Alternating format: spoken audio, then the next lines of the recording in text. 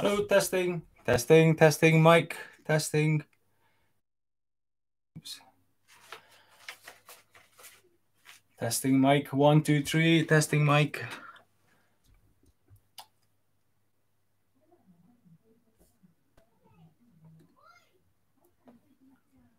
This is my first time live. I hope I'm live. I think I'm live. This is live at the corner. I'll just wait for a couple of minutes to see anything else I need to do here. So what's the first time for everything? I think I'm live, or else I'm speaking to myself. Hey, I can see somebody responding.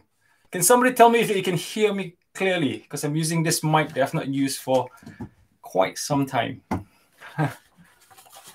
Hello, Nature Boy. Hello, Timia. Jonathan, Eternal Wedding.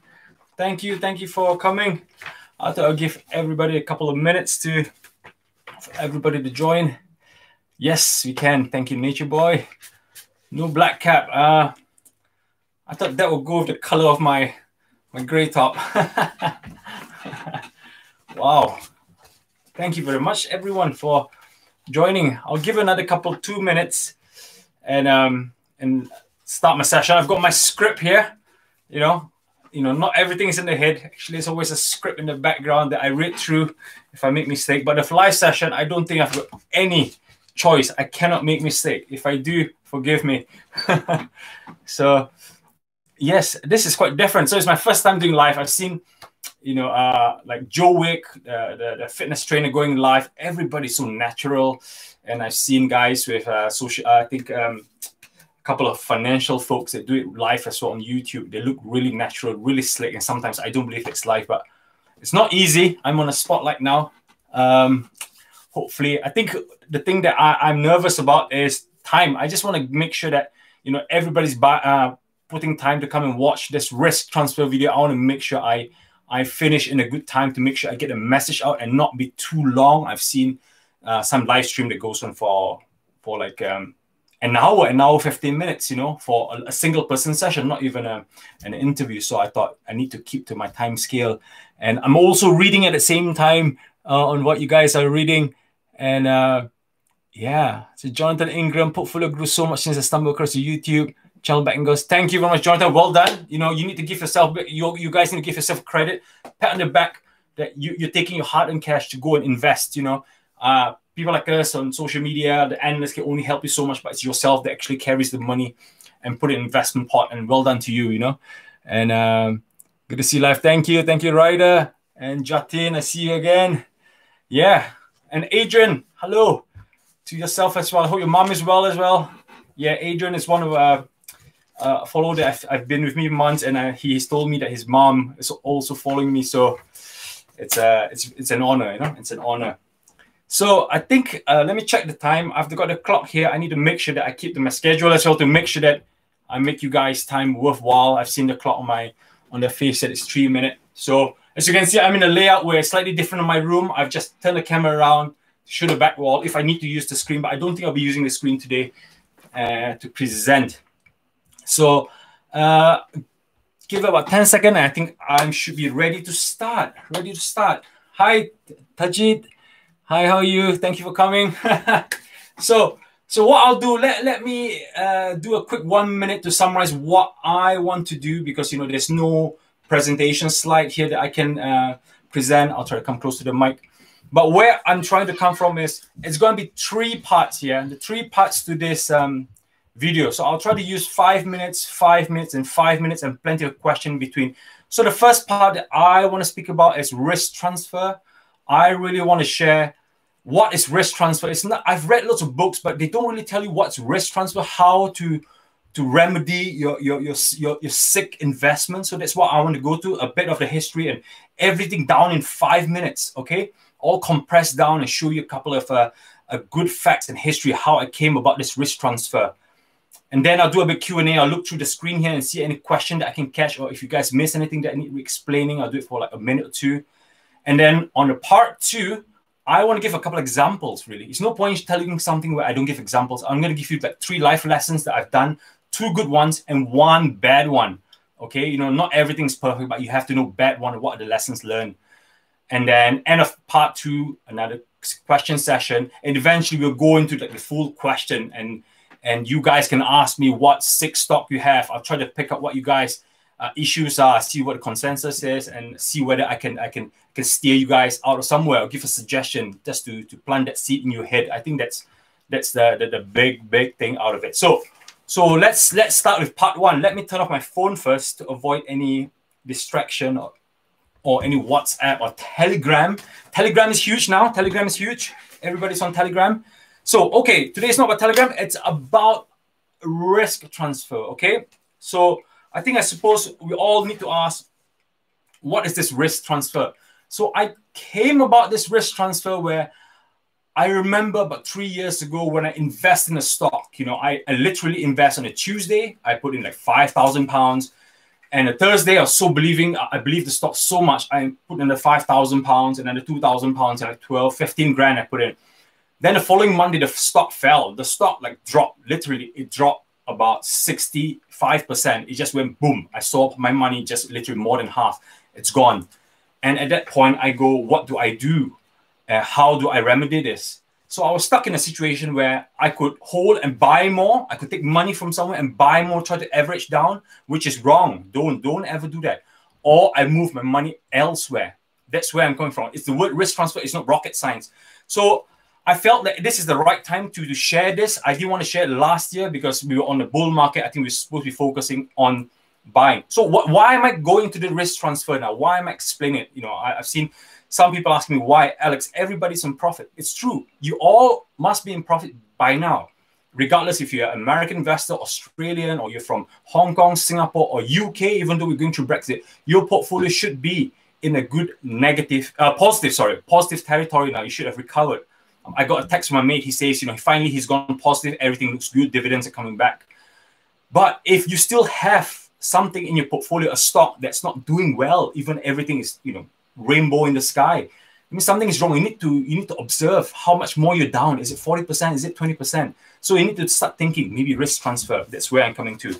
So any stock, anything that's still negative. So I want you guys to look in your portfolio, think about it, think it carefully. What else is sick? The cancerous stock that's not doing well. It doesn't mean that it's a mega big cap. It could be Shell, it could be BP, biggest company like a year ago before COVID, but now they're still down 25%. So you need to think about it. Okay, so it could be any amount. It doesn't mean it's 5%. It could be 5%, 10, 20, 30, 40, 50, 55. As long as it's not going to zero, as long as your investment is not going all the way to zero, you know, your £500 or your £1,000 or £10,000 all the way to zero, you still can save it. Trust me, you still can save it. I've done it before. You still can save it. You can still save it. So you just make sure that I'm going to show you step by step, okay?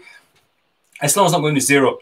And the thing that you need is this risk transfer. It's not the perfect solution, you know. It's high risk because you're moving from one risk asset to another risk asset, but it's calculated assessment that you can actually give a fighting chance for your money to come back. That's where I'm coming from. You calculated risk, which I'm going to show. So the 3 things that you need to know is you cannot be too stubborn or greedy. Number 1, 3 points that I'm going to give you. You cannot be too stubborn or greedy. You cannot keep thinking that my stock has gone down so low. You know, my BA has gone down for so low. My EasyJet or Carnival has gone down for so low. I invested since before COVID. It's gone down so low. I'm hoping for a comeback. You know, don't be too greedy. You need to look elsewhere. You need to put your head up and look elsewhere. Okay.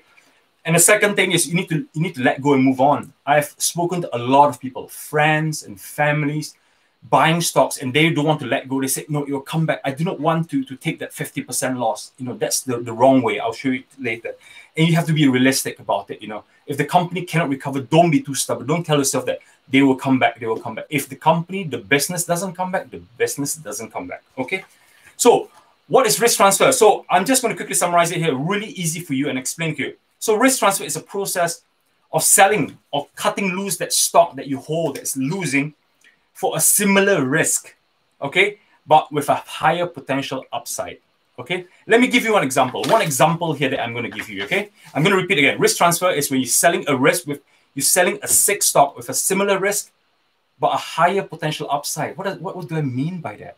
Okay, one example, Intel, okay?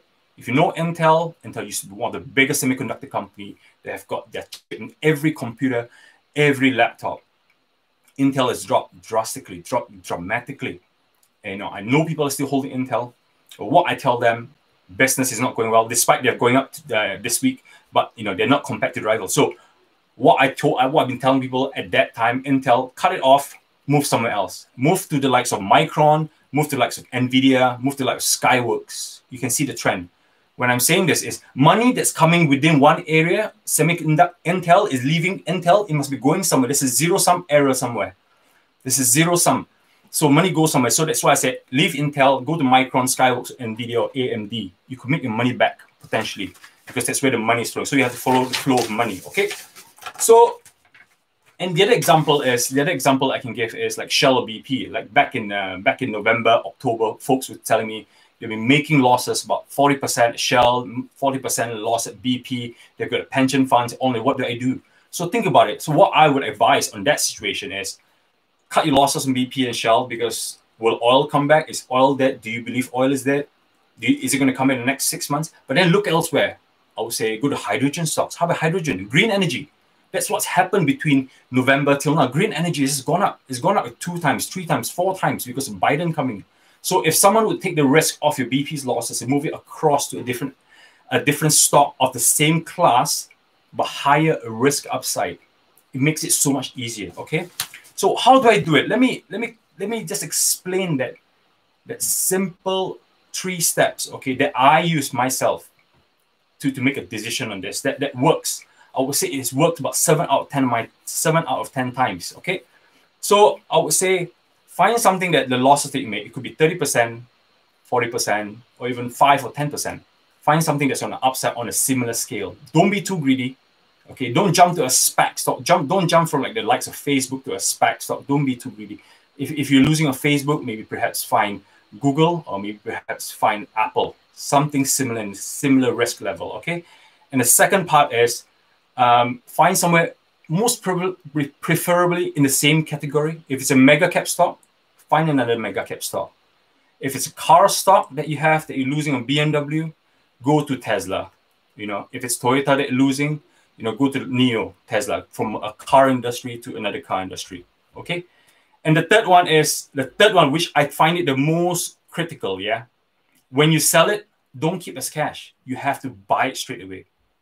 You have to risk transfer straight away. Why? It's just human. Human. If you keep the money for so long, if you, let's say you bought a stock for £10,000, you lost half of it, £5,000 back in your pocket, you get greedy. The longer you hold that money, you get greedy. You find something that's high risk that you shouldn't be going into. So it's best, before you sell the stock, look elsewhere where you can find a stock of similar ground, similar industry, similar risk potential upside, and then boom, sell same day and buy same day or within plus or minus 2 days. I think the last part is the most important. Okay. The last part is the most important. It's more calculated, and you won't get into the FOMO effect, or you won't get into this demoralization. So that's where I'm coming from. So hopefully that 3 key point, it gets you going, gets you thinking. So just let me repeat: is the losses percentage and find a potential upside. That's the first one. And the second one is, if you move from one industry, make sure you go to the similar industry. And the third one, it will be, if you transfer, do it straight away. Don't wait for more than 3 days. Sell it off and buy it on the same day or the second day or third day, so you don't get into FOMO effect or get demoralized. So this is really the quick principle recap of the risk transfer, where you have a cancerous stock that you can't hold no more, that you don't believe the business has changed. You don't want to stave the losses for so long. Okay, you don't want to stave the losses for the next 2 years, 3 years, 4 years, 5 years. You get demoralized and you stop investing. Just straight away transfer it out to somewhere else and let you buy back the time that you buy back the gains. That's where I'm coming from. So I hope that gets it through. So that's the end of part 1. I want to get through a couple of questions, see if anybody's got a question, and then let me get to the 3 examples on what I've experienced in my lifetime. 2 good ones and 1 not so good one. So I'm just going to go through the list. I can see I've been there before. I've lost 20% and then sold. Panic in the. I'm reading Simon J. Simon J. I've been there before. Lost 20%. I thought you'd give me 50%, but didn't. Lost again. My beginning mistake. Yes. Sometimes it's not too perfect. Sometimes you know, we do fall into like a stomach rabbit hole. So sometimes we have to look and also time it right, I think. What else? I'm trying to see. Where would you move Moderna to? That's a good question. That missed to sell in December. That's a good one. So Moderna for me is I was in the same situation with Moderna as well. So I jumped to Moderna, not knowing BioStock well enough. So what I've done is I cut Moderna, and instead of moving to another biotech company, I went into Upwork. I remember I cut off Moderna and I dropped the money that I've lost back into Upwork, and then it went up really quick. I lost about 20% and I jumped. So sometimes maybe not the same industry, sometimes I jumped into something that I knew there was a potential upside, and I did it straight away on the same day after the losses. And the next one is Lemonade drop under 63, good price to buy in. Yeah, I'm reading Arman's news text. He says Lemonade dropped to 164 today. Bought at 163 is a good price to get in for the value of the stock. I think Lemonade, I think it slowly is going to come down. I think I did a chart before for Lemonade showing that it might come down up to, I can't remember the point. I think they need to come down to about 155, I think. So I think they dropped today and they might drop even more. So they'll be hovering around this range before they start hitting 200. But if you like Lemonade long-term, just hold it. I'm holding Lemonade long-term. I'm buying for every dip. Yeah. And I see someone's asking about Facebook, because I know someone's asking about Facebook recently. Where do you see Facebook going? Should I move? So Facebook is something that you have to decide, okay? If, for me, business-wise, Facebook will still be great. They'll be making money, high profit margin, and they'll be making money out of nowhere, really, you know, selling ads and everything else. But if you get bothered by the news, if you get bothered that Mark Zuckerberg gets attacked by the Congress, if Mark Zuckerberg speaks up, everything falls out. If you don't like the political side of things, that it affects you, it makes you demoralized, it really affects you in your own mood, then you should move away from Facebook to somewhere else. You know, you've got the likes of Pinterest, Twitter, other social media platform. You've got Microsoft that you can move into, which is mega cap stock. So if you get bored at my Facebook, you can't buy whenever it dips, then move elsewhere. But some folks I know believe in Facebook so much that they take this as an opportunity and they keep buying Facebook in every dip. And when Facebook keeps quiet, it goes up. So that's my point of Facebook. You just need to see which side of the fence are you on Facebook. Alistair West, Italian banks held them for too long, improving at the moment, but probably will last. See, you're already telling yourself, Alistair, that, you know, maybe you shouldn't be holding. You're already telling yourself. For me personally, I don't invest in banks no more. If I want to invest in the financial sector, it will either be fintech or investment firm like Goldman Sachs, Morgan Stanley, or upcoming Robinhood. That's where my money will go for the financial sector. For bank wise, Italian banks, you know, it's going to be really difficult with low interest rates. Okay. So let me go back. I'm watching the clock. It's 18 minutes already. I'm watching the clock. I really want to give 3 good examples, and then I'll come back to the question session again. I'm going to leave at the end. So anybody who wants to go can go, you know. I don't hold you guys for too long. So I want to give 3 good life examples that I have experienced on this risk transfer, why I want to share this quite importantly. So the first one, if you've all followed me since the beginning of last year, I'm sure at least 20% of you that joined me found me from this stock that I speak about, NAT. I did see someone mention it, but I couldn't catch the name. NAT, so Nordic American Tankers. You know, as a man that works in the oil industry, when the oil crashed back in April, May, I jumped into NAT stocks. I dropped as much as about 25 to 30,000 pounds on NAT stocks. Yes, that's right. It's not just my money. It was my kids' money, my wife's money, or collectively 30,000 pounds into NAT. Think about it. If you went back in time, I could have dropped 30,000 pounds in Tesla and I could be relaxing just now. You know, it could be, it's an easy like 3x just now if I drop in. But no, I went into NAT, and NAT instantly, the week after, I FOMO'd. So I bought it at $7, average at 6. It dropped up to at 350. Okay, I held it for 2 quarters for about 6 months before I decided to let it go. And where did I go to? I left NAT. I couldn't get into oil. I couldn't go into fiber because it was up. Pinterest, it was up already. I went to Tesla. Yes, I went to Tesla just before Tesla stock split. I sold NAT, 50% loss. I risk transfer all the way to Tesla. I told that to a lot of viewers as well on my last video about NAT, and I think a few people have done it. I went to Tesla, and thank goodness Tesla has just rocketed since the days, and I made my money back. I even made profit just now in a short span of, let's say, that was around about October until now, about 3 to 4 months. So that worked. That was a good story. I made so much loss NAT. I put my hand up that I FOMO'd despite all my theories of how great NAT was, but I risk transfer. I moved away and recovered. So that was a good story that I would be always telling myself, my kids, and everyone on my channel. So that is one successful one. And the second one that I did wrong and luckily recovered is Under Armour. Okay, back about 4 years ago, Under Armour was the best. Okay, they had Stephen Curry, The Rock, they had Michael Phelps, every big superstar from the Olympics.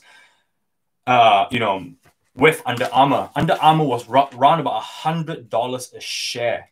Okay, and Under Armour, instead of stock split, the stock combined. So for every 2 stock became 1 stock. So they dropped from 100 to 60, and 60 they halved their shares to 30. And then I held it still, and from 30 they dropped to 20. It's ridiculous. I lost about 65%. It's really, really bad. Yeah, I put so much money in Under Armour. I lost about 65%. And then what I've done is I look everywhere, and the only place that I could find that's still great value, there's still upside, was Nike.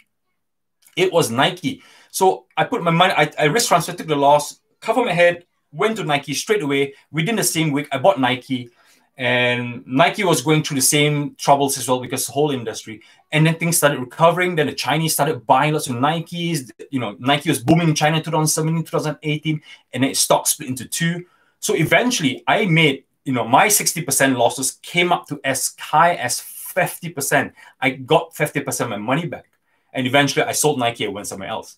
So I recovered within the span of about 3 years. It took 3 years before that recovered. But if I never risk transfer from Under Armour, yeah, look at where Under Armour is. There's still $20. I will still be holding my money 3.5 years later with 65% loss. So you need to think about it. It doesn't happen in 6 months, 8 months, but it's better than you holding that 6 stock for 3 years and it's still where it is. The likes of GoPro, Fitbit, a couple of examples, GE. So these are the examples I can think of. Don't hold on to these stocks if you can't hold on to. So something to think about, And this other one, this one that went really, really wrong. It is not my story. It's a story that of a friend that I used to work with. I used to work on the oil platform. Okay, and guys in the oil, they love to invest their money in drilling companies. They just love it. They hear somebody on the phone saying, that vessel across the ocean there, or across the sea there that you can see, they're going to hit oil. They're going to hit oil. Look at the stock price. It's like five pounds. They're going to hit, they're going to double, they're going to triple. People actually on the platform, they bet, yeah. They think it's William Hill. They put tens and thousands of pounds. So somebody I knew, he bought this oil operator, this drilling company, that the thing's going to hit. And guess what? On the Sunday, there was no oil. It was dry well. They drilled through, poop, no oil, came out, vessel packed up, left. The share price of that company dropped 70%, 80%. Man, they dropped like carrots. So what this guy did was he says, okay, he's going to take his money out, but he risk transfers somewhere else worse. He went to a service company like Schlumberger, okay? And then the 2015 oil crisis hit, 2016 oil crisis hit, and Schlumberger went from highs of like $50 all the way to like $15 a share. It got even worse. He lost his money even worse, So that's a bad place to risk. He went from the oil drilling operator, which is a bigger cap, and he went to Schlumberger and made it worse. So sometimes you shouldn't get too greedy in that scenario.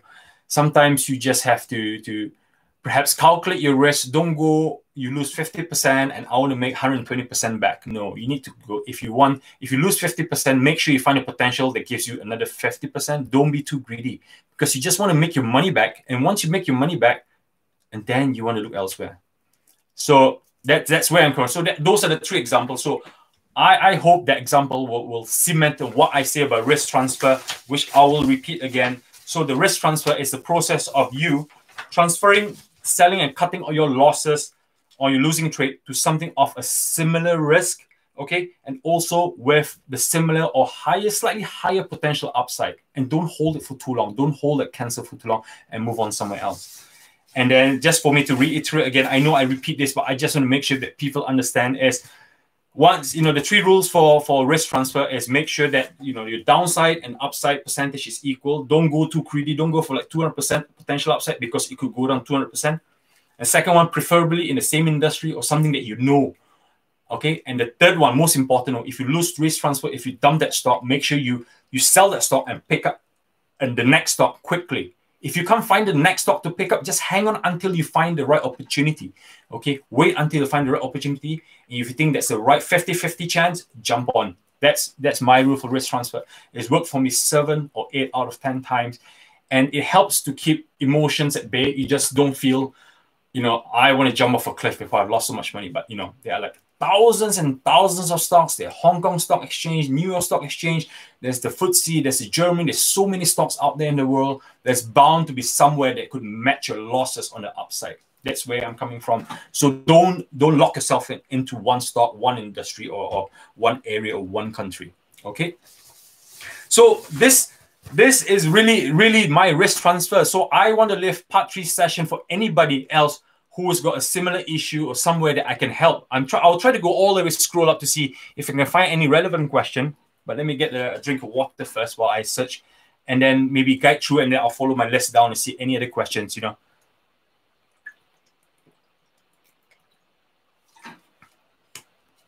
So what I'll do is I'll try to keep the question of risk transfer first for the first 5 to 7 minutes, and then after that I'll speak about any stocks that you guys want to speak about. I'll see what's the most popular one in there because I see a lot of lemonade questions coming up. So let me see if anybody's got a scenario that you want me to guide you through. I see now, Dr. Nav Atwal. I know I've spoken to you before. How are you doing? I'm reading your text here. It says, what are your thoughts on Shift Technologies? I'm down 7%, minor really, but worried about the rises in COVID cases. Okay, so I'll put my hand up. I'm not very clued up about Shift Technologies without looking at Yahoo Finance and StockCut.io. So if you're down 7% on Shift Technologies, I believe it's a tech stock, reading from the name. So try to think of anything that's on the upside within on a similar scale today that you can see is down by 7%. So in my mind, I'm thinking, tech stock, high growth tech stock, you're going to like so CrowdStrike, I think they're down, or, CRM, Salesforce, they're down just now. They're down even more. Facebook are down as well. You see, if you think Facebook might be good upside, that you could jump on for the quick 7% rise. I'm thinking Tesla is down by like 2-3% just now. And you've got Fuel Cell that's down as well by, I think, 10%. Snow is down as well from its all-time high of 40%. So there are lots of stock that you could find that if you want that 7%, find that 7% gain, Dr. Atwal, they can help you, if you don't feel confident, shift, jump, if your heart is telling you no, jump, okay? And I see lots of Virgin Galactic discussion as well. I'll come back more on that. I want to see any similar case on risk transfer potential ones. Yes, BTWN. Okay, let me speak of BTWN because I'm down on BTWN. Yeah, just now. Okay, BTWN. I don't know if you guys know. It's basically a SPAC stock by Palantir's owner and also the richest man in Hong Kong. Together, they form a SPAC stock. And they were rumored to buy an Indonesian e-commerce company called Tokopedia. The rumors is huge, and the stock jumped up. But then I think the worry now is where the stock is declining, that this deal might not go through. If this deal doesn't go through, that stock will drop from 15 potentially to all the way to $9. So there's a potential 50% loss. And even myself, I'm sitting here thinking, if this doesn't happen, I'm already down about 10-15%. Should I make that risk transfer? I'm also thinking. So SPAC stock to potentially another SPAC stock or to a hydrogen stock. So for me, my BTW, my own personal preference, I'm thinking of going to either GHIV, which I think it's going through. It's most likely going through. BFT is picking momentum. Okay, if I want to go to SPAC stock. If not, I can go into hydrogen cell, fuel cell. That's what I really like. And Palantir is another one. Palantir, I think it's, it's dropping just now, but there's still potential upside of 45, 50 in the next couple of years. So, Palantir might be one that I would jump onto. So that's for BTWN. I'm actually worried about BTWN as well. If the spec doesn't go through, it could fall to 9. That's where I'm coming from. At the moment, I think I'm about 15% loss just now. I'm not checked today. So that's me, BTWN, yeah? Okay. GS Smith, Susan, I think GSK and Shell killed me. The same question my best friend asked me today. So let's pick Shell, yeah? I sold all my Shell, okay? My son had Shell, and guess what? I moved to Tesla about 2 months ago.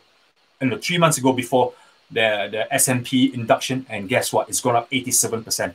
That 30%, that 50% loss from my son's investment has gone up 80% because I risk transferred to Tesla. So it's, you know, if you are 40%, don't think that it's dead, yeah? If you want to leave Shell, leave and go find somewhere that's got potential upside. So as it stands today, look at all the hydrogen stock, all the green energy, because that's where the money is coming, going from oil company all the way, all these green stocks. With Biden coming in, solar stocks and all would go. So something to think about. And for GSK, for GlaxoSmithKline, another question a friend asked me as well. I look at his portfolio today, he's down about 10%. And where could you go for GSK? You know, it's a dividend stock, it's stabilized. You could go to I think people are looking at beverage stock. People are looking to, oh wait, sorry, another better one. GSK is down. You could potentially look for another dividend stocks like, you know, this is bad, but gambling, you know, casinos, William Hill, all these things. When countries open up, they would go up.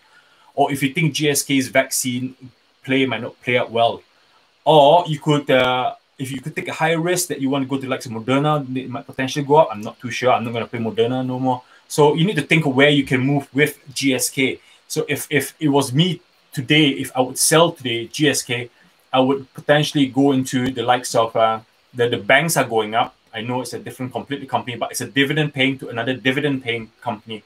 GSK, high dividend, or you can go to beverages company like Monster Beverage is on the rise. People are drinking again, or delivery company that pays dividend as well. So somewhere that you can think, if you don't believe GSK will be a good play for recovery. But I think it's only down 10%. So you need to think, is it worth moving away for just 10%?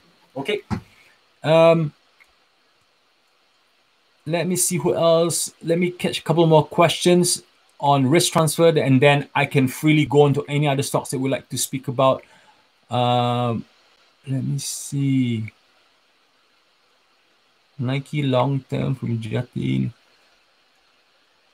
Okay, currently down Unilever and Procter & Gamble, risk transfer to Mark & Co. I'm not sure who Mark & Co. I thought it was Mark & Spencer, sorry. Is Procter & Gamble down? I'm not too sure, but I thought Procter & Gamble was up. Okay, so Unilever and Procter & Gamble, okay? I'm not sure who Mark & Co. is, but let me see what... I've already got a couple of companies in my head. So Unilever, dividend paying, Procter & Gamble, dividend paying. It used to be dividend growing stocks, but obviously I'm not sure whether it's growing. But what if you don't want to go Unilever and Procter & Gamble, I like the likes of Nike, McDonald's, Costco. You know, these guys have proven they are COVID proof. Even though wave 2, wave 3 comes in, they'll still stand the test of time. So if I were to move from 5 to 10% loss to Unilever and P&G, I'll go Costco, Nike, or McDonald's because of growing dividends and potential back to growth sales revenue. That's where I will go. Okay, that's where I'll go. So I hope that helps. Simon does. I think that's your question. Merck & Co. I need to check who Merck & Co. is. Yep, I think. Is there anybody else got any question? I've already spoken about BTWN. Anything or risk transfer? CRM. I think some people have made loss on CRM, yeah, but I think CRM is still a good cloud stock. It's a 20% growth. The risk where CRM is down at 215 just now is because analysts fear that this 20% growth will decline to 15, and then that will drop their growth revenue. That's why they bought Slack to grow. That's the fear. But wait till the earnings. I'm sure the earnings, if the earnings sustain more than 20, 21, 22%, then you're fine. They're still in the growth story. So CRM, I think it's still in a good growth area. I see John Tickle asking when to buy airlines or recovery. Airlines or recovery or the beach stock. I call it the beach stock. Yeah, you got beverages, you got the cinemas, the casino. A lot of analysts call this the epicenter stocks, like the oil included. So a lot of them are positioning themselves with cash and already positioned to buy the stocks when they come on the recovery. And when they come back to even further recovery, they're going to come really quick. The reason that slow down is the obvious reason, because the second wave, the third wave that's coming, the lockdown, Germany lockdown now, and the numbers has gone up. The lockdown in Germany is longer than before. So everybody's worried about that. So I would give a timeline up to March, up to after Easter, or slightly before Easter, on the news about the COVID-19, about the vaccine distribution. Once you hear a hint of recovery, once you see momentum, I think that's a good time to get into the airlines stock for me. But if you want to get into airlines early, even before going to airlines, you still got the likes of Lockheed Martin and BA, yeah? If you want to capitalize on them, Lockheed Martin and BA is already making very stable momentum. Okay, that's for the airlines for me.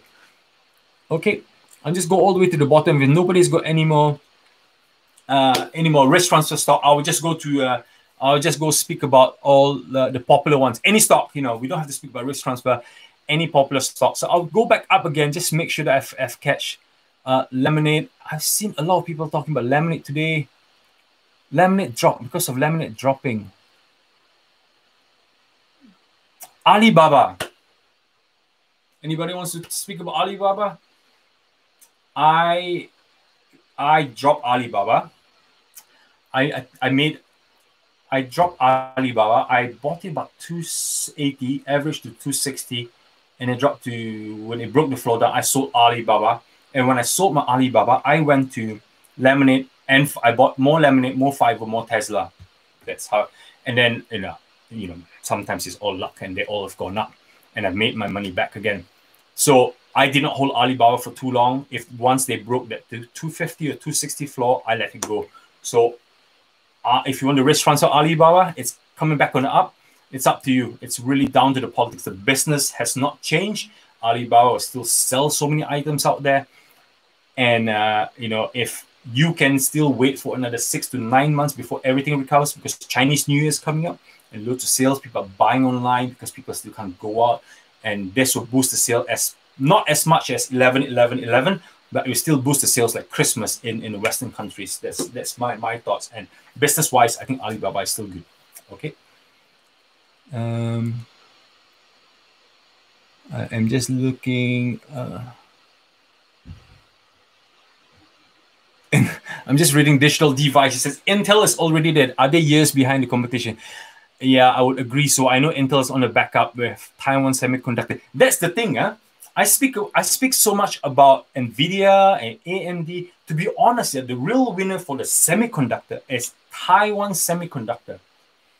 They pay dividends. They're growing, and the country is pushing the economy up. It's not just Taiwan Semi; it's the whole 36% of the Taiwanese index is Taiwan Semiconductor.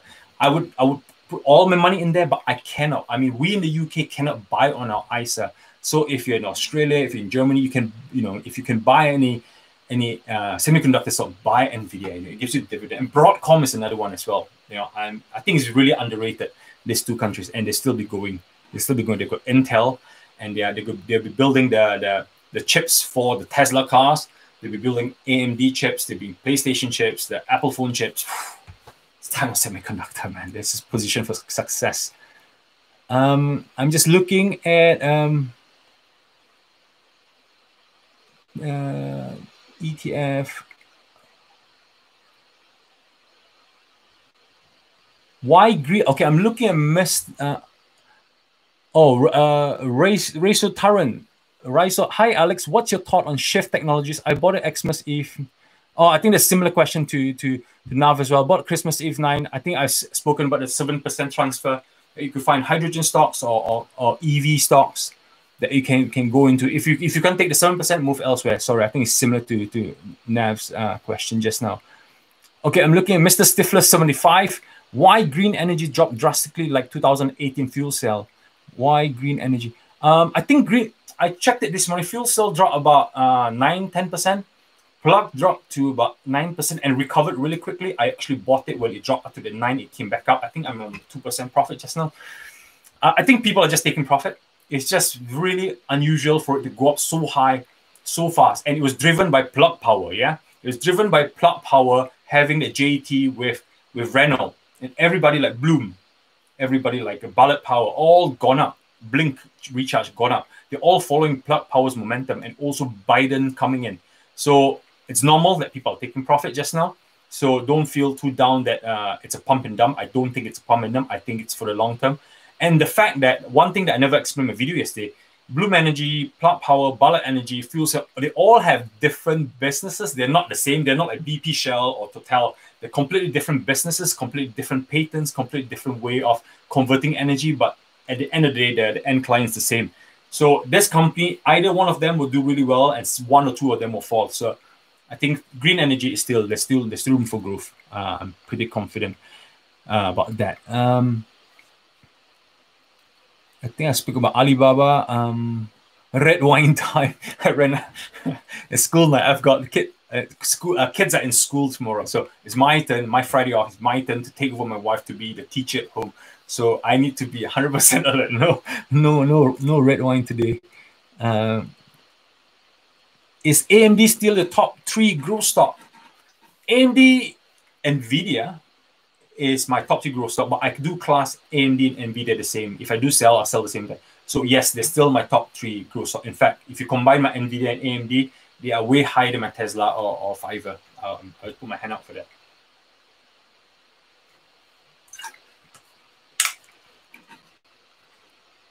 Okay, so I'm just going to, I'm reading Nagi's Sagi Nid.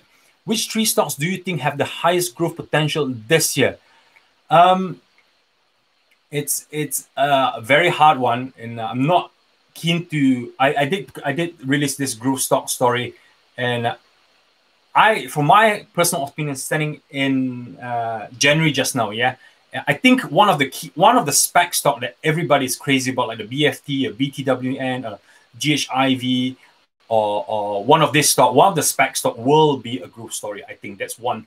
And the second one is, I think one of these EV companies, you know, we've seen NIO and Tesla grow, but I'm sure one of these Chinese like Li Peng or Li Auto or XPeng or one of these, I think there's a new one, is it Workhorse?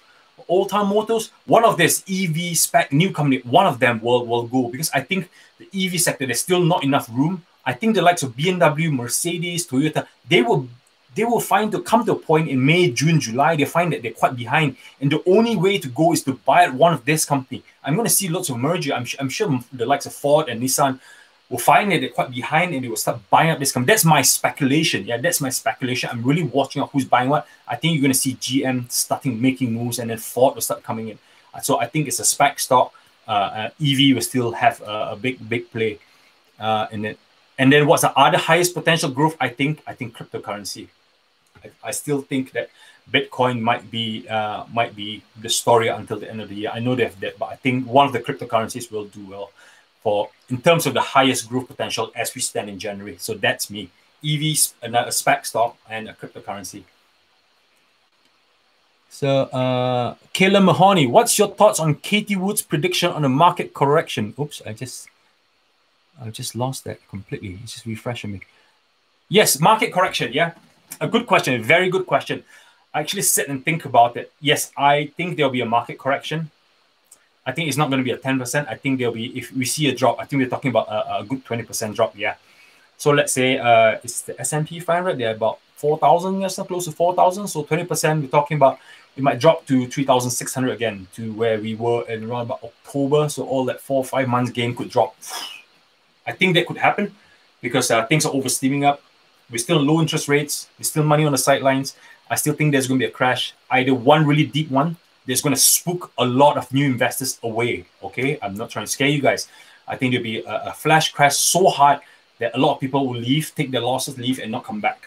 Okay, this happened in 2003 on the recovery up and down. This happened in 2000, a quick flash crash 2012. A lot of people never came back. I've interviewed those people. They never came back. I think it will happen as well. It's going to spook, you know, this financial investor will try to spook the market. They'll all do it one go, boom, drop 20%. But then the recovery will be quick as well. It'll be a V-shaped recovery. That's what I think. It'll be a V-shaped recovery. It'll be the VIX. Like, remember, if I spoke about the VIX will go as high as 25, 26, 27, about 37. swoop people, and then slowly it'll come back up, slowly recover back to hopefully back to the low 18s and 16 again. But you go back to the 18 and 16. When VIX hit 18 and 16, everything is just going on a fly up again. So I think there'll be a crash, at least 1 or 2 crash. So I think that's what I'm telling you. We cannot predict the crash. Yeah, no, I'm unable to predict the crash. But as long as we always keep some cash at the sideline and buy good quality stocks and always have a game plan. If the stock does crash, who would you buy? Don't panic and buy anything, or don't panic and sell everything. That's all I can say. Cash at the side. So they will build a flash crash, at least 2. One a deep one, and one around about a 10% one, like the one happened during the president post-president election that went for a short period, about 2-3 weeks, and then it comes back up again. Okay, I am looking. Luke Butler, Luke, how are you doing? I know, Luke, you come to, you've always been there commenting for the last year. So I remember Plug Power at 7, and analysts say, don't buy. It is not profitable. The analyst was right back then, because based on the data on the Q1 and Q2 earning, I can see where the analysts are coming from. I hate those analysts, but sometimes I see where they're coming from when you do your own analysis. So 2019 Plug Power, Q3 and Q4, they were doing well. And when Q1 came before the COVID, their profit dropped so badly that they lost growth. Okay. And then COVID came and they dropped even further. But it's only Q3 they started jumping, and then Q4 they jumped up again, and then Biden's coming in. Everything just reversed. So at that time, I think during that period, the analyst was right to say that they were not profitable. But now after that, they turn it around, like NIO. Okay, remember when NIO was $3? When NIO was $3, I repeat, NIO was $3, and I told everybody not to buy it. I put my hand out. A lot of people ask me. I said, I'll never buy NIO at $3. And guess what? I bought NIO at 45. I bought NIO at 60. So based on data, sometimes you can only see the data in 2 quarters. But when data improves, don't be too stubborn. Sometimes you have to bite the bullet and just buy.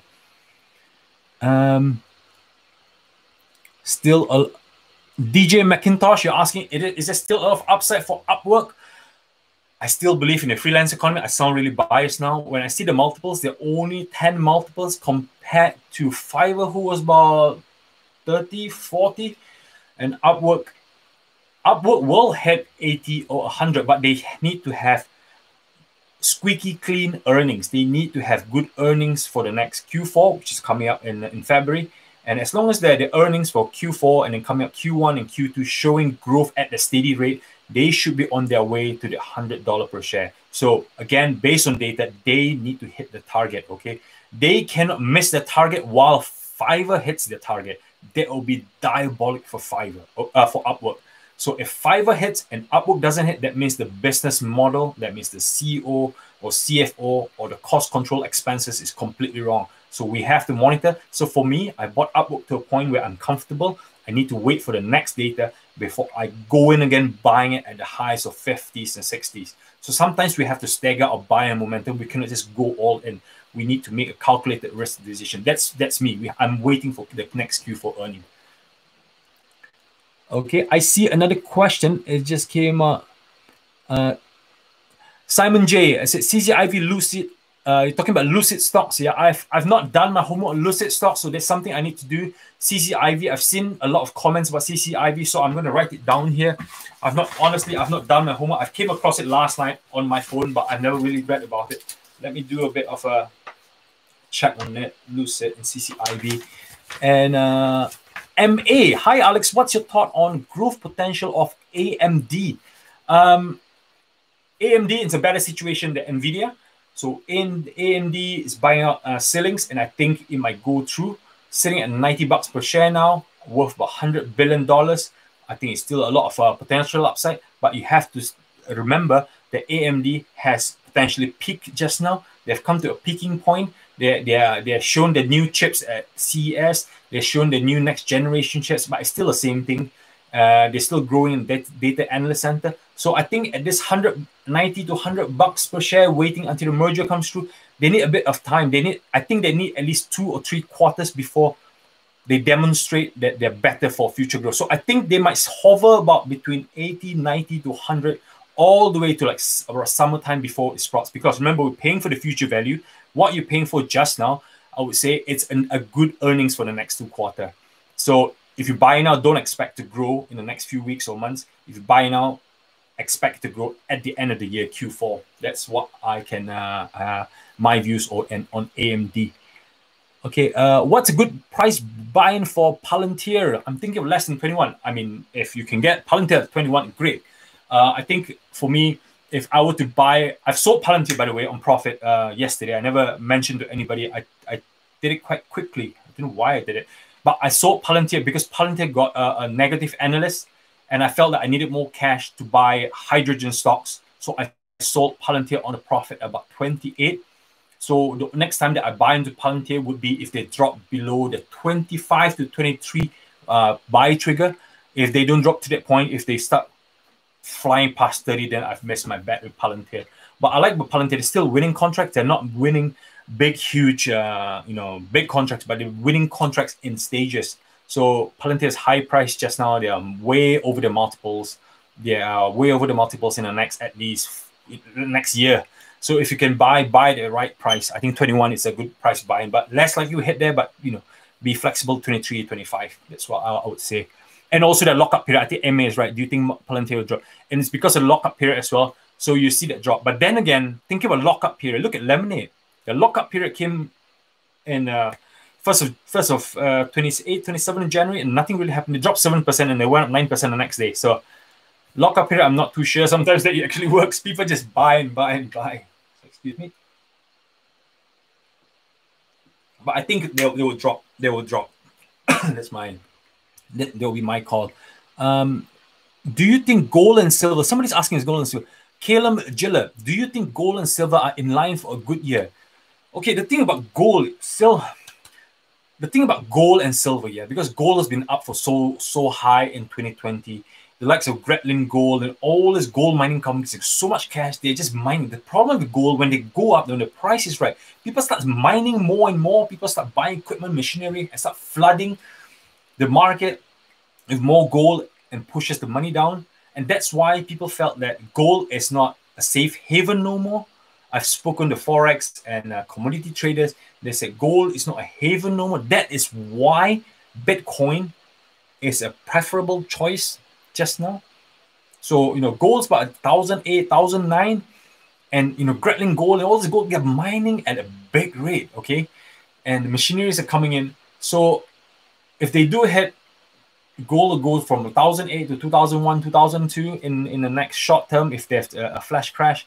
But I'm not sure whether it's going to go up to the highs of 3,000. So, but it's more likelihood of Bitcoin going from 29 to 50 more than gold going from 1,800 to 2,000. So that's my thought. But if you're a type of person that wants gold in your portfolio, I think at the last good point I was buying was not 1,750 before the turnaround. I think that's where the last time I looked at gold. Yeah. What do you think of Adobe? Mona. Same as Salesforce. I think Adobe is a great stock. The problem with Adobe, they're making money. Love the CEO. Love his cost control cutting, his strict costing. Great company. They're not paying dividend. They're still going for growth. I hope they buy other companies like what CRM is doing. They're still growing, but the only thing is the growth is dropping below about 7 to 9% growth just now. So I want you, if you want to buy more Adobe, think about what their forecast would be for 2021. I think the last year's forecast was between 7 to 9%. If their forecast is coming out lower than 7 to 8%, then be a bit wary. But if they come in and say we're going to hit 11%, Adobe will shoot up to the 500s, 550. So that's where I think about Adobe. So this thing keeps flipping well. Somebody asked, Pasang Serpa, Alex, talk about Frog. Cloud company Frog. Again, I think Frog, I need to see more data. I looked at Frog. I look at Snow. Snow's got this momentum. Frog and Snow. I like Snow because of the price action, because of the drop. Frog, I need to give it time until post lockup period when I see the Q3, Q4, and Q1, Q2 data before it convinced me that this is a sustainable business. Because now we're just seeing real data. I want to see what they've used with the IPO money to grow. I want to see how they grew the team, how they've grown the department, how they've grown the infrastructure, especially for cloud computing company. So give it time, there's no rush then. Give it time to see how they've grown there before, more data before I can see whether it's investable. That's my view on Frog. Okay. Can Lemonade reach a 300 billion market cap? RS Plays, how are you doing, RS Plays? It depends on what year you're talking about. Is it going to be 2025 or 2030?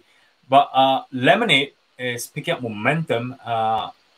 Lemonade, you shouldn't look them at the market cap. You shouldn't look at Lemonade at the sales revenue. You shouldn't look at Lemonade. There's two things that you look at Lemonade, okay? It's the number of customer base, just like Netflix in 2012, 13, 14, 15. And also, the other thing about Lemonade is you have to look at them based on the regions where they expand to. So if they start expanding to the likes of Australia, if Australian authorities are allowing Lemonade to sell insurances there, they're growing. They're going to grab a couple more million subscribers. UK, I think, are they in Italy yet? No. Holland, Scandinavian countries. Are they going to South Africa? Are they going to the likes of Canada, Mexico, South America? Asia, I don't think they'll be able to go in because there's all this, insurance is slightly different across in the Far East. But Lemonade, I'm not surprised if Lemonade goes 10x in the next 10 years. But 10 years, so they still have the room for growth and competition. So something that we have to look closely.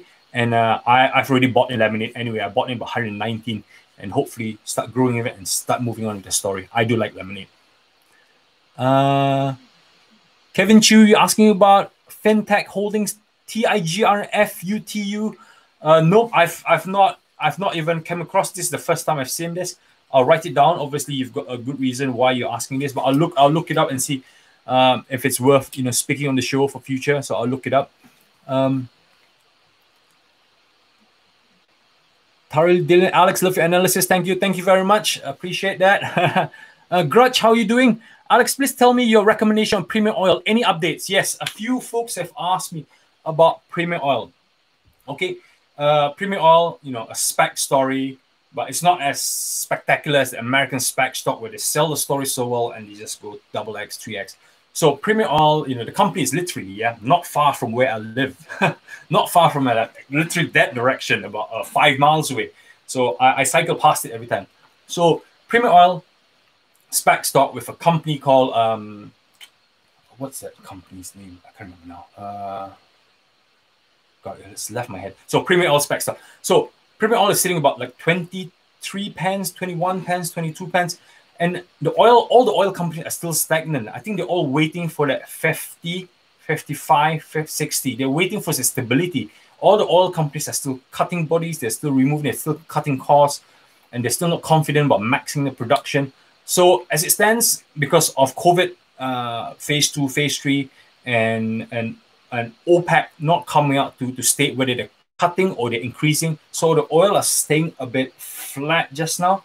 So hoping to see that 2x, 3x, the 50, 60, 70 pence that I was speaking about, I think we still have to wait on Premier Oil. We need to wait for more news on how the merger is taking place. I think that's what's not clear as well.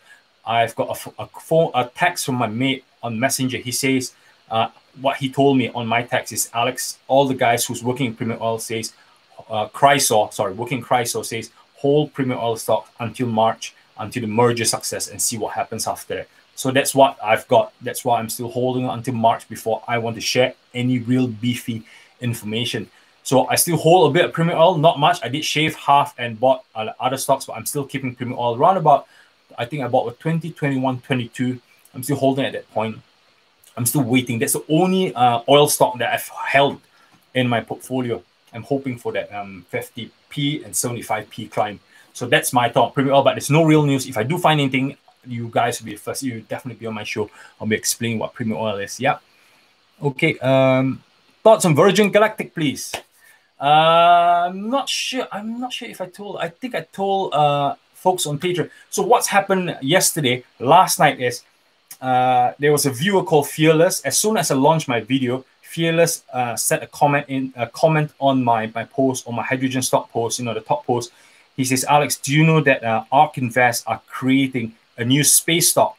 And I said, space stock. So I went in Space stock, and the first space stock I could think of two companies: Lockheed Martin, who supplies to all the space stock, and Virgin Galactic. And boom, that was right. Virgin Galactic was on the rumor mill to be in, and it was already up 12%. I jumped in at 12%, and then I bought it at about 11 p.m. at night. And then today, I think I've got about 5-6% gain. I bought about 100 shares of Virgin Galactic just for the hype. So, if it persists, the hype goes on, it's going to be a FOMO effect, to be honest. Yeah, for me, space, I've said it in the past, space stock will be good for you guys if you're between the age of 19 to 30, buy space stock, because so much upside. They're going to hit 15 billion, 50 billion, 100 billion, but you need to give them time. At the moment, for a 39-year-old person like me, buying a company that's not making money, that's not making revenue, they're just burning money through the roof, it's just not good enough for me. But if you're young, 1930, space stock it's a good buy. For me, I bought it now. It's just for the gradual climb out and just hit and run. Swing trade, I'll call it swing trade. So, but the thing with Virgin Galactic on ARK Investment is, I think there's a real company called Virgin Orbit. That's the real space travel. Virgin Galactic is just basically going from point A and then come back down again. It's not really space travel. So it's Virgin Orbit. That should be the real one when it comes into effect. So let's see the next couple of days how ARK Invest rumors coming about Virgin Galactic. Yeah. Thoughts on Nano Dimension? Yeah, Nano Dimension is my top 5 growth stock for 2021, and I've got a position in it. And it's I think about $9 just now. Israeli company. I see good upside, but give it time. They need to start expanding. They need to start selling their printers before they get going. So I'm still holding it. Yep. Jamie Devin, NIO still buy at 60. Yeah, I think I released a video saying that I think NIO will hit $100 at some point this year with great Chinese backing. There's not enough EV vehicles. I know we've seen the likes of GM coming out stating they're making EV cars, and momentum is picking up for an established company. I think NIO is still a buy, and I think if you want to buy NIO and hold NIO, you young guys out there, between the 19 and 30, 35, buy NIO, hold NIO. I think it will surpass. The only worry, it's $100 billion company just now. It's similar size to like Ford, BMW, and all. So it's quite worrying that they only produce 12,000 cars a year compared to the likes of Volkswagen, who produces like a massive scale. So that's the only overvaluation that you're paying for. But once NIO established the infrastructure in China, charging points, their battery swapping out, it's a lot of money that needs to be pumped in to build all these infrastructures. Yeah, they're going to be spending lots of money. So don't expect to see profit. But once the infrastructure is in place in the tier 1 states in China, tier 1 meaning Shanghai, Shenzhen, Beijing, and then they start going to tier 2 cities, tier 3, tier 4, and that's them established, like how Alibaba and Tencent built their warehouses back in 2014, 15, 16. So NIO is a buy, but it's a bit higher risk. But if you start buying on the dip slowly, then you'll be on a good place for NIO.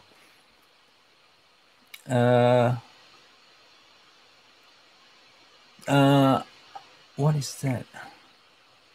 So I think it's catching. Hi, Alex, from Alexander Grit say, hi, Alex, do you still own the likes of Pins and Etsy, etc.? Thanks. Pins, yes, I own Pins. I own 1,000 Pins shares. Yes, I do still own 1,000 Pins shares. I wish I bought more. I bought a 1,000 Pin share as soon as I did the video back in 2019. That millionaire stock. So I've got 1,000 Pin shares, and I still hold it. I'm trying to make my Nvidia, my Fiverr, and my Tesla my highest position, yeah? But it's still Pins is sitting there, sticking out like a pen. And I'm not selling it. I don't know why I don't want to sell it, because I hope it turns into something. I still got 1,000 Pin shares. For Etsy, I bought Etsy at 115, 120, and I think it went up to 160 before the cup and handle. There was a point where Etsy went up like that, and then cup, handle, and went up again. I sold at some point 160. I don't hold Etsy no more. Because I was cutting on my hyper growth stock. I couldn't own too many back in around November when I released my top 3 growth stocks. So I own Pins. I don't own Etsy, but Etsy, I still think it's a good company. Amazon is just stagnant. eBay is no good. So Etsy, Pinduoduo, are great companies to own for e-commerce, and the likes of PayPal and Square. Okay. Callum Giller, he's asking, look, I envy him. If you only had a time machine. Yeah, who is he talking about? I'm sure he's talking about somebody else. Yeah, I wish I got time machine as well. I'll write myself a letter saying, don't bother. If I had a time machine, you have to write myself back to myself in March. Yeah. And I'm just going to write to myself, say, Alex, do not bother trying to stock pick. Just buy ARK Invest.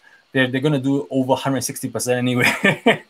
ARK Invest is an amazing. ARK, I think there's a lot of people always asking me, where can I buy ARK in the UK? There's one place you can buy ARK in the UK. It's a company, a broker called Stake. Okay, STAKE. But Stake, you need £30,000 $30,000 before you could invest in any of their ETF. So I can't afford $30,000 on a single ETF, so I can't. And the other place to go, ARK, I believe, which I found yesterday, or somebody has mentioned it, is on spread betting on IG.com. Not Instagram, a broker called IG in the UK. There's only two places they can go ARK. eToro, they don't do it. Hargreaves Langston, they don't do it. In fact, if you type ARK in Hargreaves Langston, it comes up, but you're not allowed to buy it. That's a problem. Alice, what's your thought on blockchain companies? So Alice from HYL, what's your thought on blockchain companies? Okay, let me tell you my experience on blockchain company. I bought Riot shares back in 2017, 18 when Bitcoin was down. I lost 50% and I moved my money out somewhere. So if I were to invest in blockchain, I'd rather buy Bitcoin or Ethereum rather than blockchain companies. I know lots of them, they've got like 7 guys working in a company, just doing the mining away.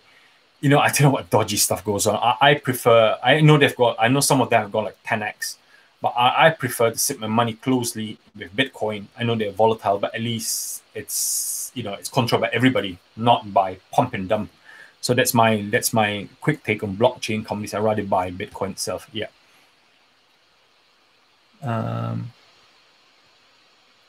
Okay, Tiago Ferreira, how are you doing? What do you think about AMD, Apple, and Tesla and Hyundai partnership?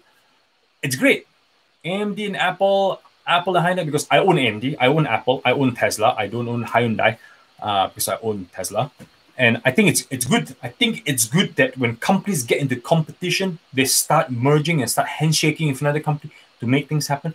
I think Apple of Hyundai, I'm not sure what the chance of success is. You see, when Apple came out, they spoke about Apple cars, yeah? We want to develop Apple car. You think that they will have a fully fledged car, but it looks like now Apple just wants to sell like an infotainment, like an Apple TV in the car and self-driving.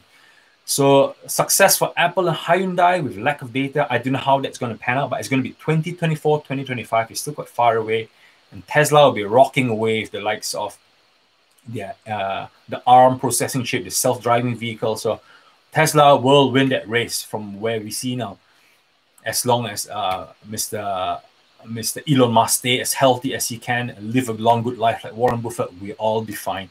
And AMD, like I said, I mentioned before, great stock. I like the company, but at the moment, I think they're a bit up on where they are, their peak. So we need to wait at least 2 to 3 earnings before we see more real momentum for growth. Is Apple a really long-term? Yeah, Apple, it's not from me, but it's from other analysts that always says that Apple don't sell it, don't trade it, but own Apple. I've got huge Apple holdings, not as big as my other, but I hold Apple in the background. I call Apple as my dividend stocks. I don't call Apple growth now dividend stocks, and they're quite stable, strong, defensive dividend stocks. What do you think about Switch? Okay, Rayson Taran, right? Sorry, I'm pronouncing your name wrongly because I think you're saying some people copy ARK Pi on Trading 212. Would you copy the Pi? Okay, this is my problem here. Okay, I'm being really biased now. ARK Invest, when you look at their portfolio, the Pi, okay, the portfolio ARK Invest, Katie Wood's ARK Invest, it could be ARK Invest K, or people are trying to recreate it on Trading 212. The thing is about ARK Invest, it's not, they don't just buy shares and leave them there, like the likes of Lensdale Train or Hargreaves Langston's fund managers. They're active fund managers. So they own a portion of the shares and they do option tradings on the remainder 10-20% of the cash holdings. They do option tradings, yeah, high volume option trading. That's where they gain the gains of 110, 120, 160% for these stocks.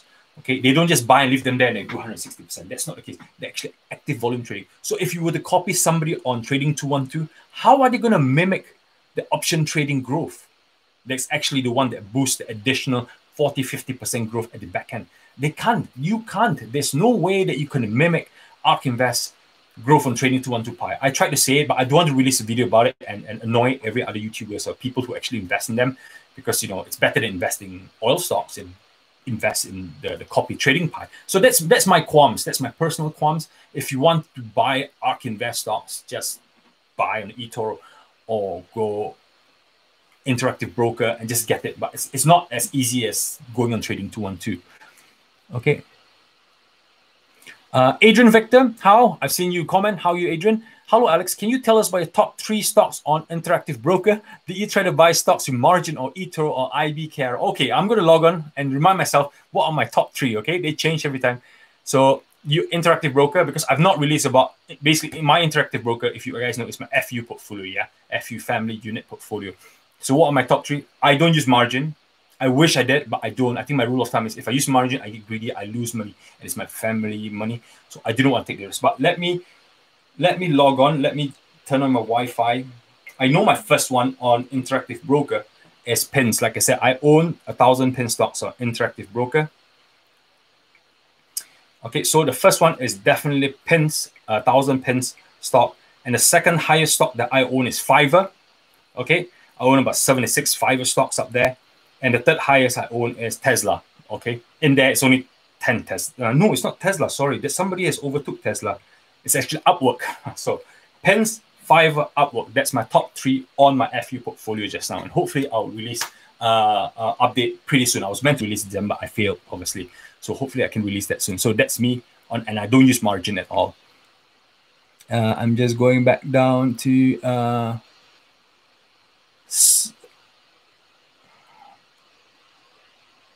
okay, so Tino Cardano, how are you doing, Tino?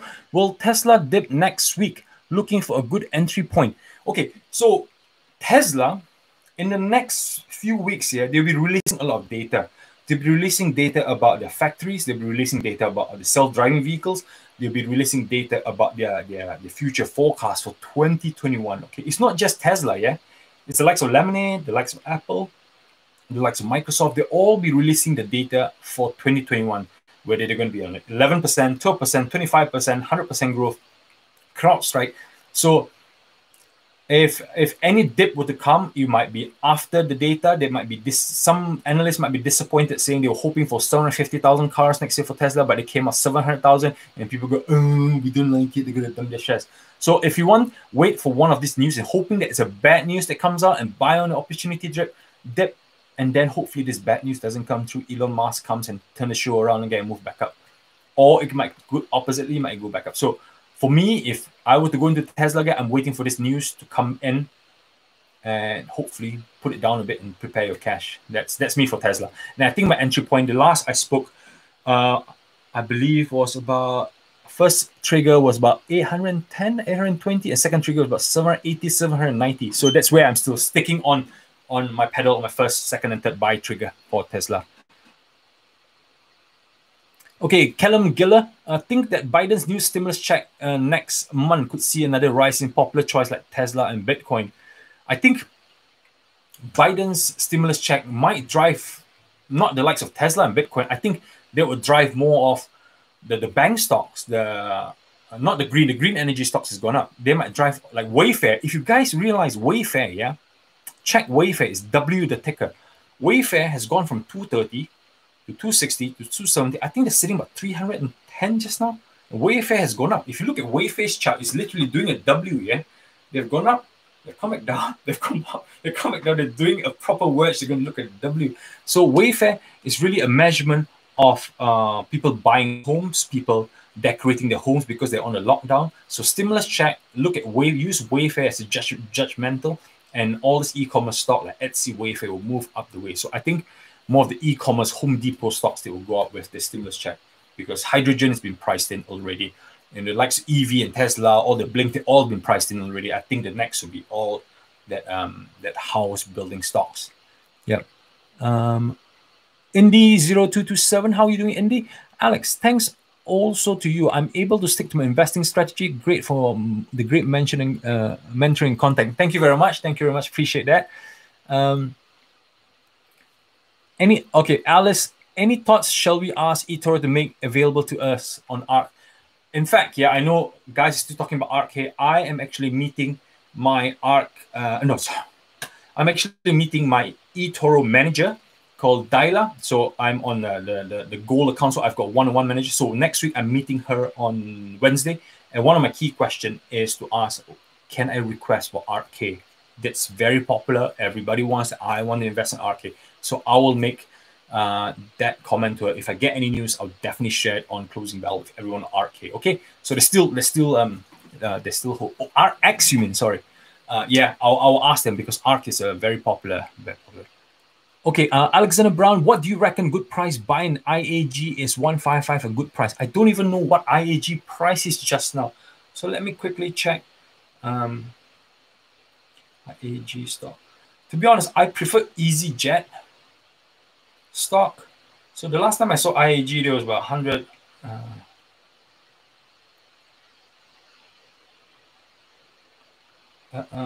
So they have gone.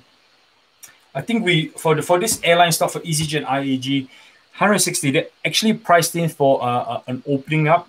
They actually at 160. They're priced in for the country opening. They actually priced in for March. Hopefully the airline starts opening up again. So if this COVID-19 starts dragging on, they might fall. They might slowly. You can see this going on a straight line. They might slowly try to dip a bit. So if you're buying now, you're buying for a guaranteed open up post Easter.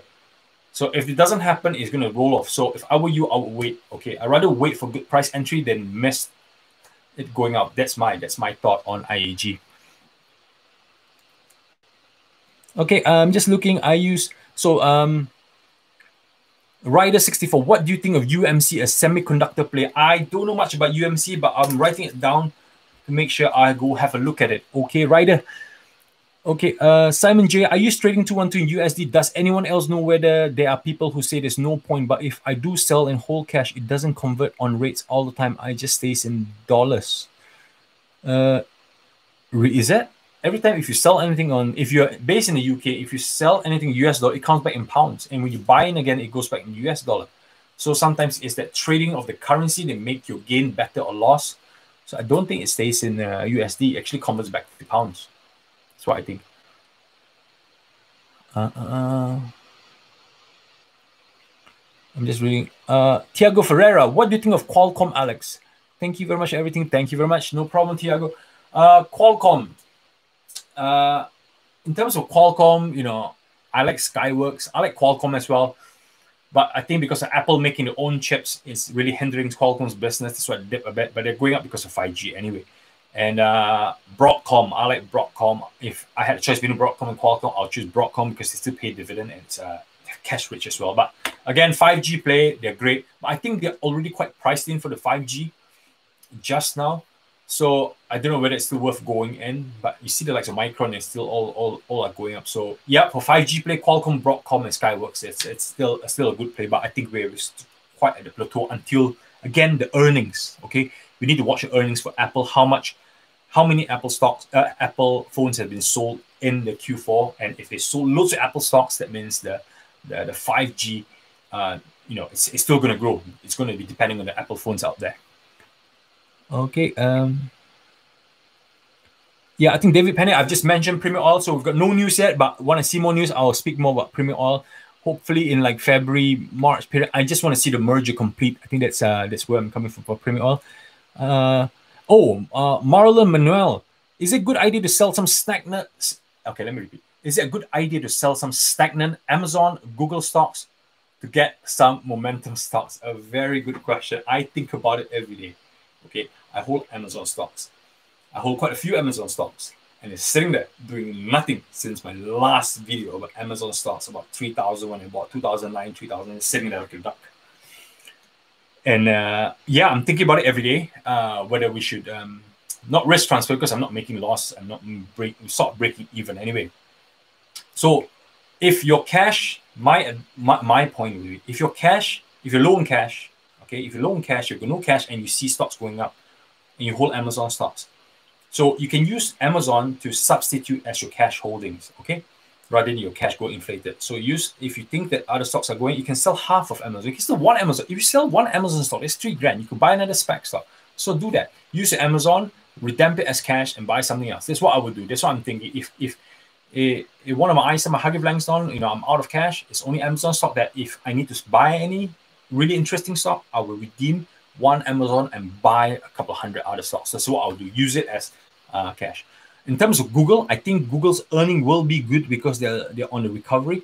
So what I'll do, if you want to wait for the earnings before you make a decision on the stagnant Amazon, Adobe, Google, Microsoft, just wait for the earnings to see what they are in the future before you redeem them. That's what I would say.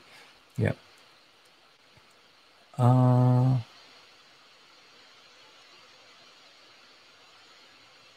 It hit till yeah, Big Blue Boy. I hit 300-yard drive on Tilray today, up 23.57. I hold 1,000 shares. Well done at $8. Well done.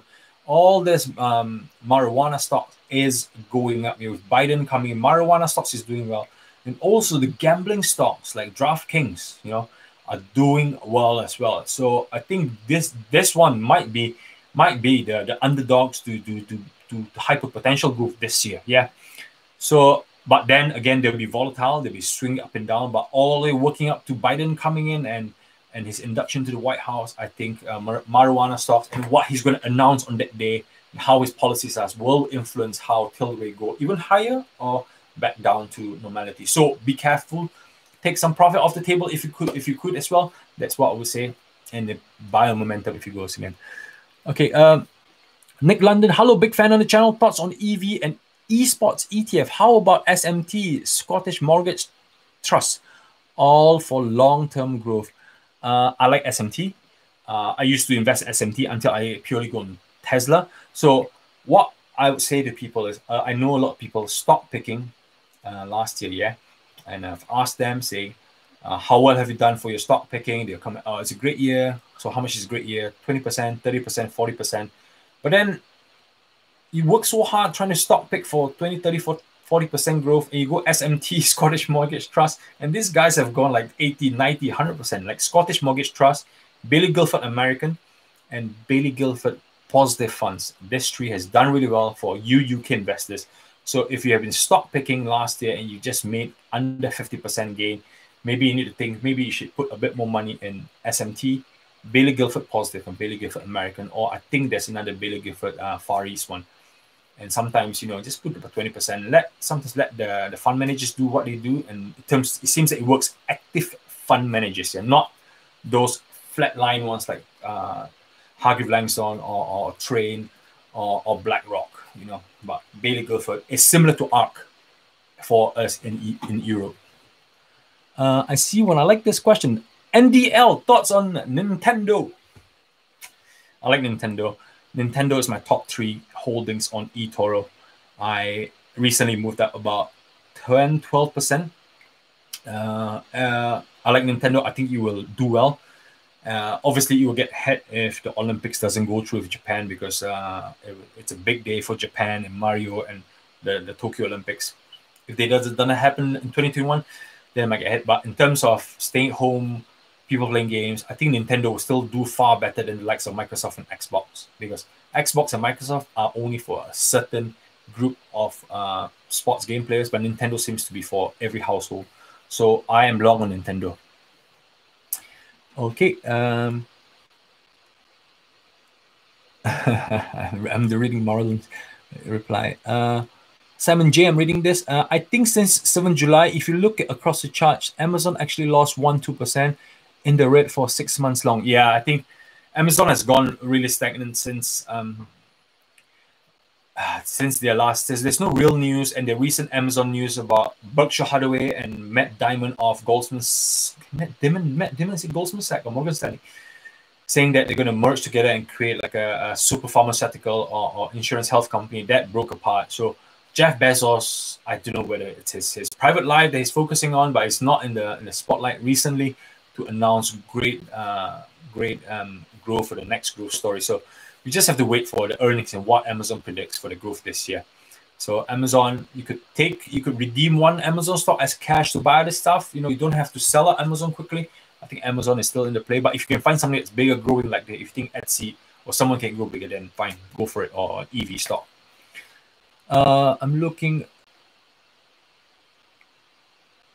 Oh, Rick, hello, great stream, thank you. Do you think Twitter will continue to crash, or is it a good entry point? I like Twitter. I think Twitter is key to any business just now, and Twitter is the place where I find lots of stock story. But the problem with Twitter is not the CEO. I know everyone speaks for the CEO each and every time on privacy, but I think that the thing with Twitter is how they're going to make money. You see the likes of Telegram, yeah, that's come up. Telegram is different. I tried Telegram today. You can open a channel on Telegram. Even Donald Trump came on Telegram, and you can share videos up to, is it 250 meg or 2 gigs? So it's got so much potential. It's starting to be like WeChat. So if Telegram starts going IPO and starts growing, Telegram might overtake Twitter at some point. So Twitter will still grow, but there's still no way to see how we're going to see proper revenue stream. So that's my only worry about Twitter. I know they drop and they bounce back up, but how far can they go? The only way they'll go up is when Facebook stocks come down and people find place for the social media area, and Snap and Twitter will be on the rise. So that's my thoughts on Twitter. I might be wrong, but that's my thought. I see other areas avenue for bigger growth on that one. Okay, Alistair West, he's asking a very portfolio question, which I get asked every time. So it's for Alistair and many other people across in the UK. Is there a simpler way to transfer whole portfolio to another platform, like for example Hargreaves Lansdown to 212? So for you UK viewers, I get asked this question every time. My quick answer is no. Okay, Hargreaves Lansdown, if you move your portfolio away, they will charge you for moving away. So Hargreaves Lansdown will charge, let's say you own 10 Apples, 10 Tesla, 10 Amazon, they'll charge you 3 transactions for moving. And the other problem to going to trading 212 is trading 212 do not have the capacity to transfer shares. You know, they're not like the big five. They're busy with their CFDs. They don't have the capacity for the transfer. You take too long, you waste your time, you'll be on the phone forever. You get so frustrated, 4 months later, nothing happens. So if you want to do transfer, you would do transfer to the likes of Hargreaves Lansdown to Interactive Brokers or AJ Bell or the other big IG. But if you want to go to trading 212, you'd rather sell everything off and rebuy it on the same day. Hopefully you don't make any losses because you're not going to incur fees. So that's my point. You could do that transfer really easily in a matter of like a week or two. But if you want to do shares transfer, it's going to be a very hard one. It's not like not like the landline transfer or your internet broadband transfer. It's not that easy. That's all I can say. Okay. Okay, I will spend another 5-10 minutes to go through thoughts. Kevin Chan, thoughts on NVIDIA $1 trillion cap in the future? Yes, definitely. NVIDIA is going to be a $1 trillion company. Now they got an infotainment, which people undermine. I know we've got data center, we've got the gaming, we've got the cryptocurrency, but the infotainment center. And then buying ARM. Okay, ARM is different from NVIDIA. NVIDIA produces their own chip, but ARM leases the license out for the likes of Tesla, and they make their own chips. Like M1 for the Apple, your new Apple MacBook, it's an M1 chip. It's a patent of an ARM processing chip. If NVIDIA successfully buy them, ARM up, the route to the $1 trillion company will be a lot faster. I would say between 5 to 7 years. You know, it's not like Tesla. Tesla will be a lot quicker. NVIDIA will go there quite naturally. That's what I say. As long as they get ARM, I would say then it's 5 to 7 years. That's my humble opinion. Okay. Mac, hey man, thoughts on Microsoft being a dead money at 206 average? Yes. Okay. I've always said, I put my hand up. I always said that Microsoft is the best company before and after COVID. Okay, they're very, very defensive, very proof, pays you dividend, great growth, great CEO. No fault with Microsoft. In fact, if you put a Microsoft cards against an Apple card, I think a Microsoft will be a 10 out of 10. And Microsoft to me is a 10 out of 10 stock. Apple is like 9.8. But why is Microsoft stagnant? It's grown too much. It's just being stagnant. So I myself, even though I call it a 10 out of 10 card, I sold Microsoft and bought Tesla. Yes, that's what I've done. Before the S&P 500 induction, I sold all my Microsoft and bought Tesla. I'm glad I've done it. I'm up about 40% on it just now. I've done it. So like Amazon, if you are running out of cash, you go Microsoft stock, just redeem it as cash and buy some other stocks. And you can always buy Microsoft back again, because you treat Microsoft not as a growth stock, but as a dividend stock. That's all I want to say. Okay. Going.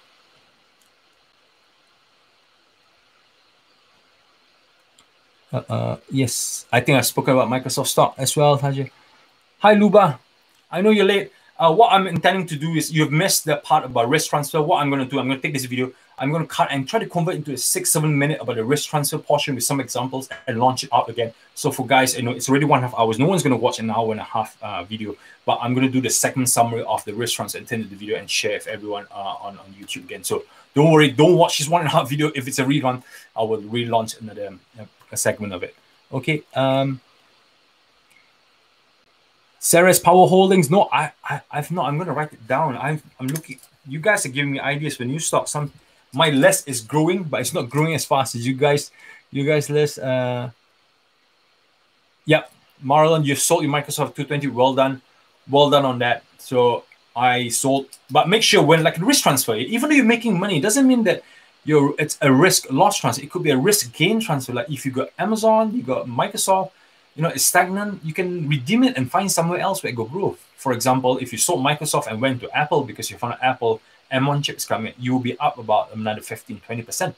So it could be risk transfer on a profit stock as well. You could redeem cash and then move on somewhere else. Don't stay for so long, because we're living in 2020, 2021. I can say this one last time here. I've been investing for that 9 years. This will be my 10th year.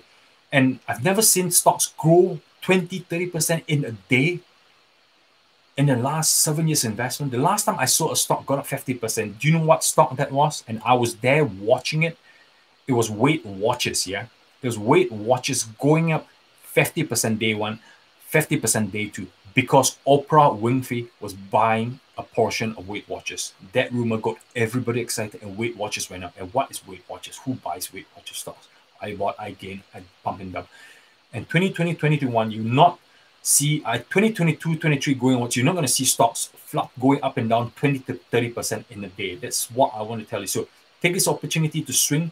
If you can't swing, just buy and hold, but also take the opportunity to sell stocks, because once they go up so high, they do drop because they cannot sustain the gains unless it's a really good quarter earnings. That's all I want to say. Okay.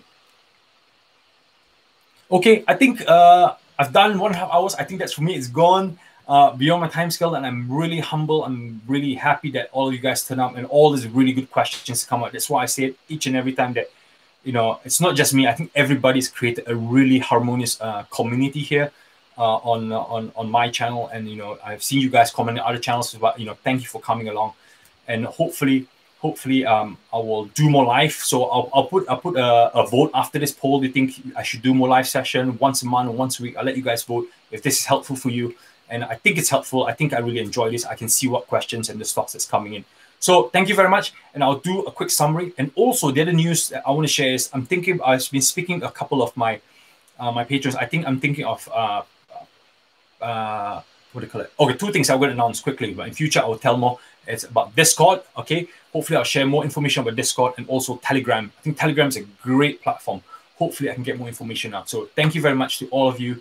I really appreciate this. Have a good night. Have a good weekend. Hopefully I'll share another video with you tomorrow as well, before the weekend. But I really do appreciate you guys coming back. And I will do a short 6 to 7 minute summary of risk transfer, so you guys can recap what anybody has missed out with the good examples that I shared.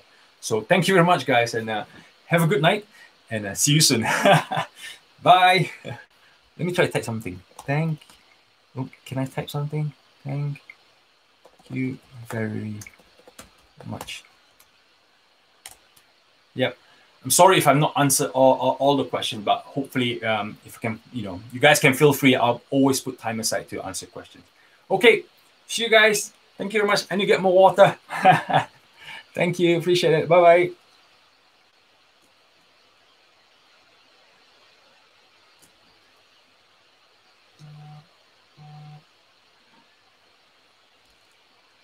And